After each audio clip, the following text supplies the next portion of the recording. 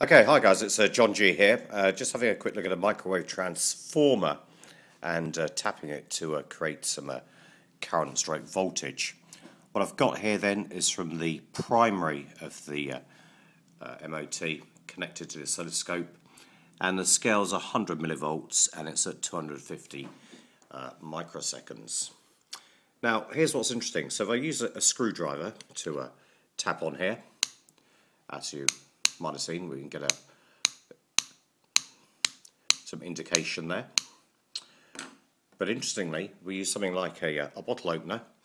Almost seems to be far better, much easier to get a signal. And we can just bounce that on there and we have a signal. What about we use a chopstick? This is quite interesting. So this is obviously slapping across the sort of whole face, but we can see on the oscilloscope here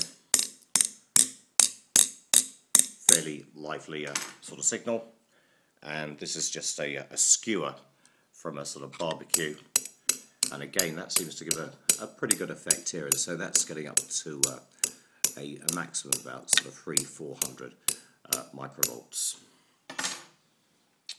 That's it. Thanks for watching.